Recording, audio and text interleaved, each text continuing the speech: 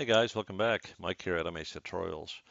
Well guys, today I'm going to do a tutorial on studio light setup.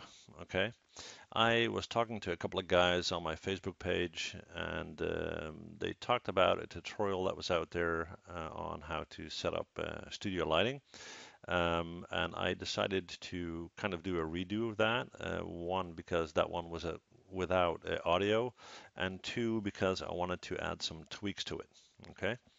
So we'll just get started by setting this up, okay? Now, in the original video, what they did is, and I'll just quickly show you, they created a cube and right-click face, selected these faces. Oops, that's one too many. Hang on, that's better. Okay, so they created something like this. Right-click object mode, and I'll just quickly go through this because we're not really going to use this. Okay, and then they took this edge right here, went to edit mesh and bevel under edge. Where'd you go? Up there, right?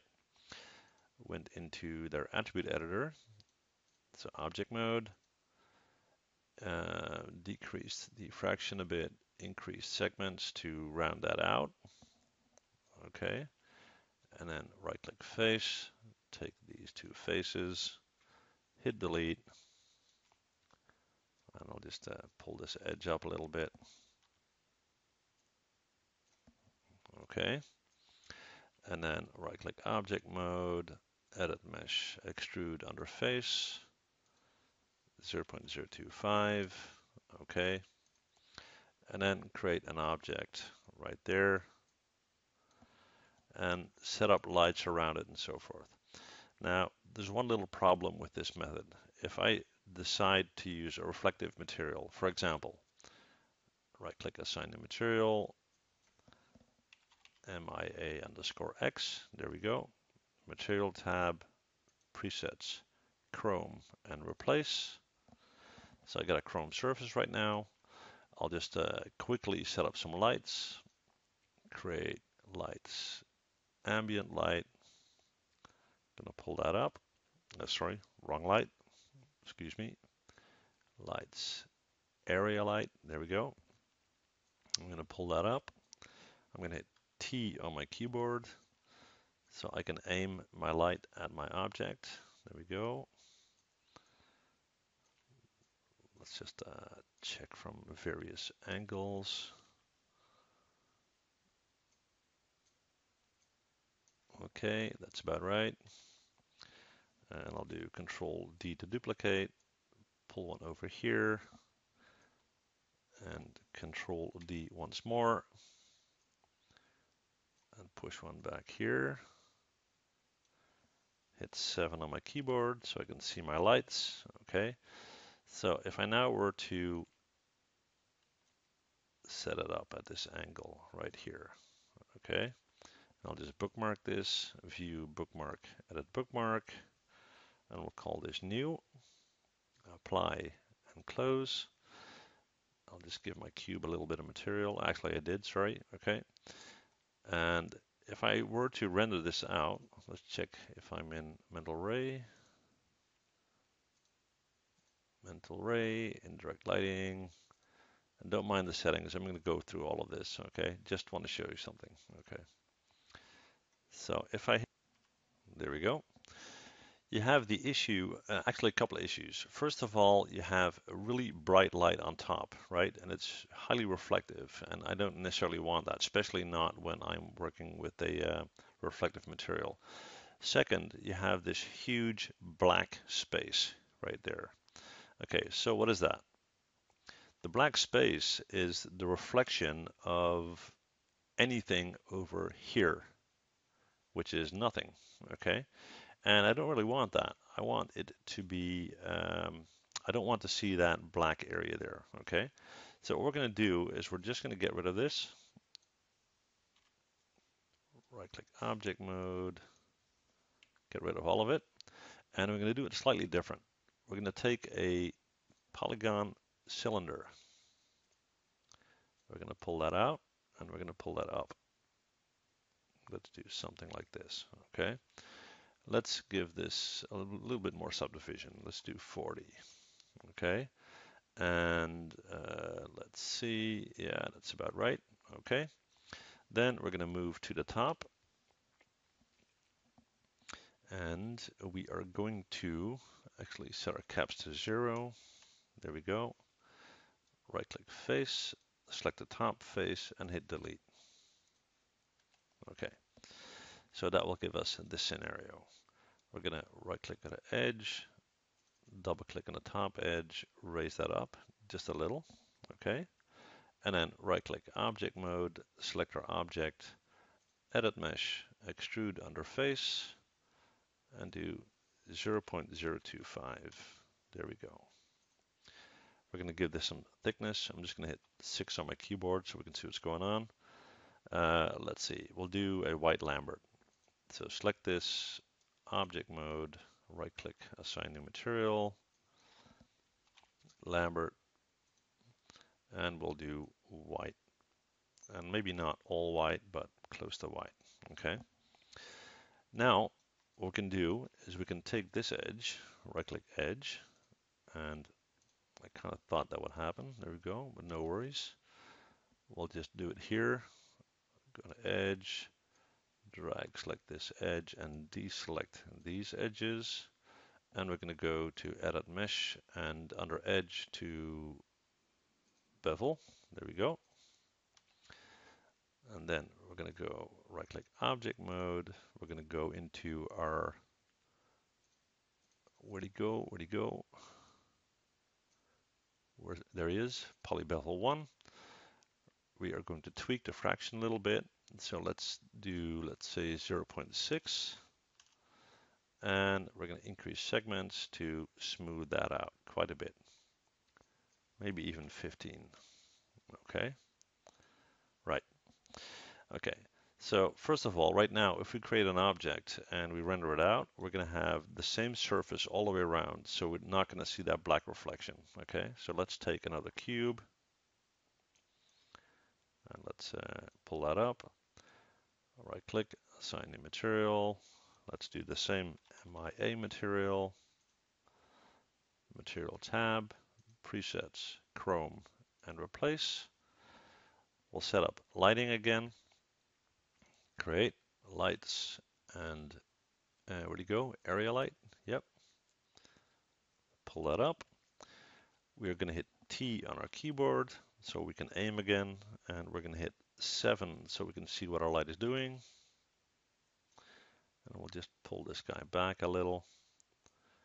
And we're going to aim our light at our object. Okay. Now from our top view, we're going to make sure that we aim one light from this angle. Just make sure it's nice and centered, like so. We're going to hit Control D to duplicate, and then we're going to move it. And as you see, it's automatically still aiming towards where we need to be. Control D once again, and we'll move one into the back and over here. All right. Okay. Let's see if we have a bookmark. That's the old bookmark. Okay. So we'll just let's see where we're at. Okay. We'll move in to, let's say, this angle here. Set up my resolution gate. Okay, that should be about right. Okay, let's do a quick render. All right, now you can see that the render doesn't show that black section anymore, and we kind of prevented that by setting this shape up in a different way. Now, you don't necessarily have to do this round. You could also do this by duplicating the initial shape that I had, so the vertical wall with the bevel, and then do that in the other end as well. But I kind of prefer it this way. But now we have the next problem, and that is that in this scenario, you can see that this light is hitting my surface pretty hard, right? And I don't really want that. Second is I have some issues with these shadows coming from all over the place, okay? So we're going to do a couple of tweaks here. And actually what I'll do is I'll just save this guy out, okay? So next what we're going to do is, it looks like this bright light on top is created by this guy. So we're going to create a simple plane, and we're going to pull that up, and we're going to move this to the back. Just hit F to zoom in, E to rotate, and we're going to create some indirect lighting on our surface, okay? Let's see if this guy is big enough. Make sure it is. Not supposed to show up in our scene, but we'll see how that works out. And we're going to take our light, and what we're actually going to do is we are going to reverse it. So we're going to aim it at our plane, like so, and actually do it in an angle. So it's going to shoot up towards the plane and then bounce back, okay? And to make it more effective, we're going to right-click Assign New Material, and let's do a non-reflective, so a Lambert, and let's make that white. Now, just make sure that it is not in our scene. And I still got the old bookmark. I should have made a new one. Okay, as you can see, it's in our scene somewhat, so we're going to have to fix that. That's okay. So we're going to right-click, go to Edge, take that edge, and we're going to pull that up. And we're going to need to deal with this light back here. So let's see what we can do about that. We can take our light and raise it up and out, like so. Okay, that should be good. Okay, first I'm gonna bookmark this thing. View bookmark, edit bookmark, and we'll call it bookmark 2. Apply and close. And let's give this another render. Okay, I'll actually open my render window, and we'll all right, there we go. Now you can see that there is quite a difference, right? You got the very bright light and the not so bright light. Okay. Now, still we're not there yet.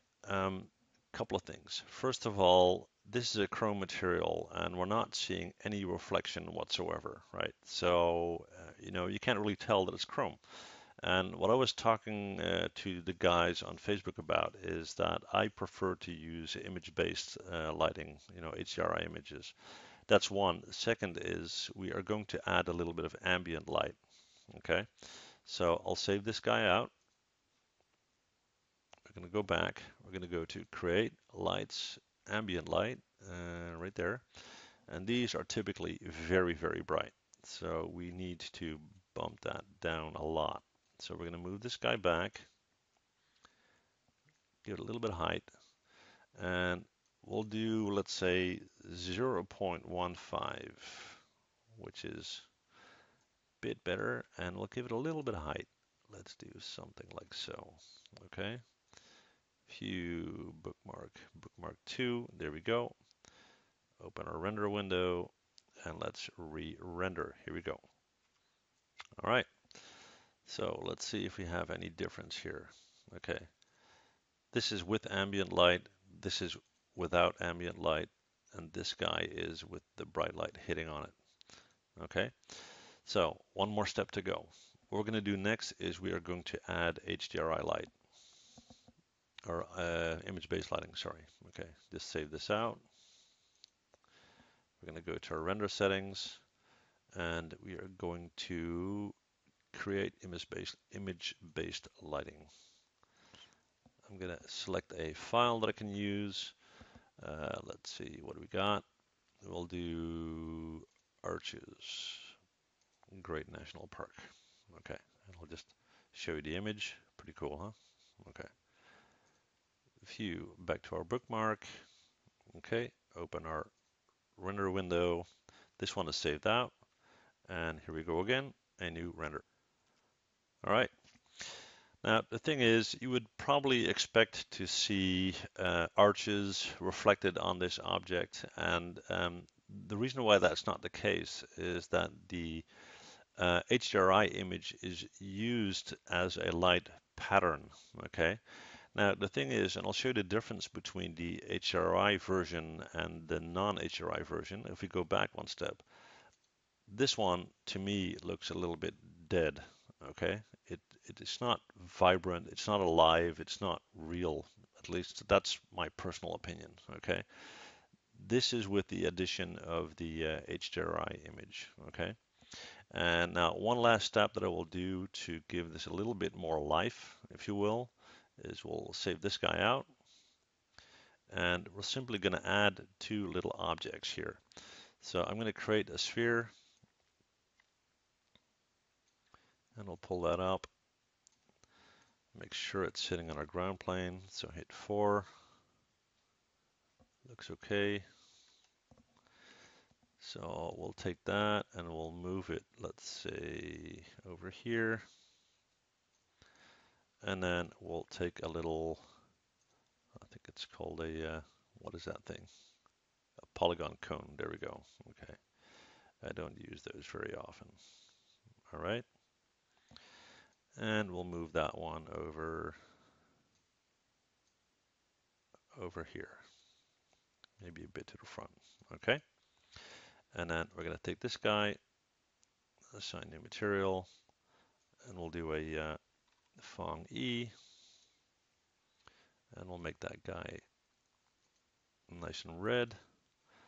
And we'll take that one, assign new material, Fong E, and we'll make that one blue. Okay. We're going to go back to our bookmark 2. There we go. Maybe move this guy in just a little. All right. And we're going to go back to our render window, make sure this one is saved. I think it is, but we'll just do it to be sure. And let's re-render. And there you go.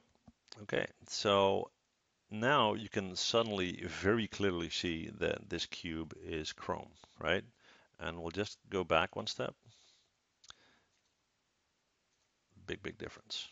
Okay, so these are just a few tips and tricks that I use, and you know, hopefully these are helpful for you guys. I'd love to see what you guys come up with, and if you got any great ideas about this, I'd love to talk about it and share and learn with you guys on my Facebook page. And that said, thank you guys for watching, and I'd love to see you guys again. Bye.